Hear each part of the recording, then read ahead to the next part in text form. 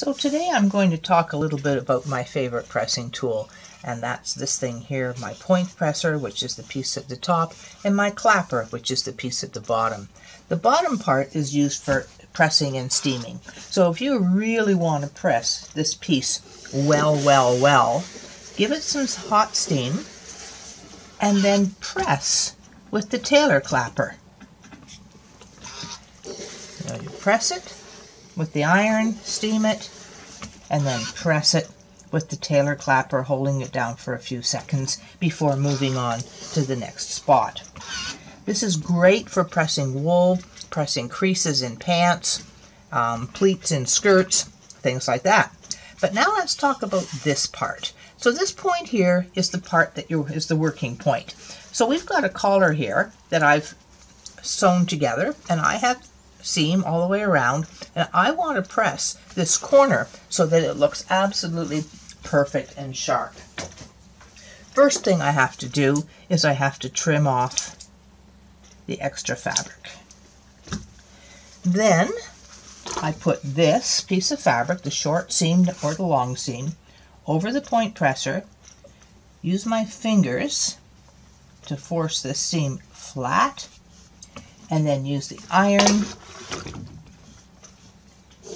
and with lots of steam and pressure, I'm pressing that seam open and flat.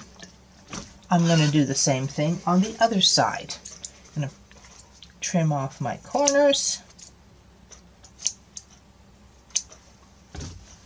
slip the collar over the point presser, use my fingers to open the seam.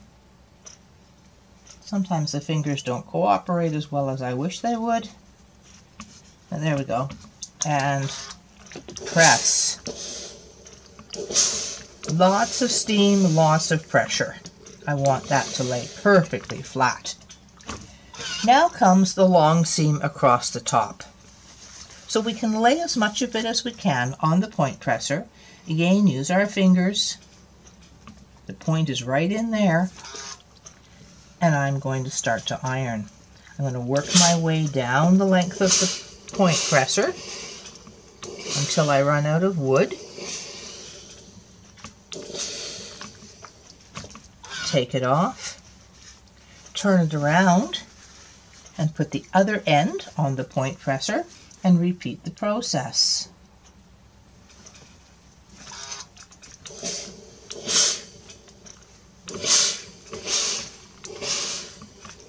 There, now my seams are pressed open. Now it's just a matter of taking this corner and turning it. And there's no bulky seam there at all. So lay it down on the ironing board with the interfacing side up, press,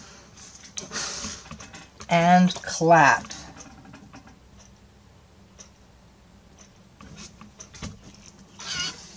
And there's our beautiful corner.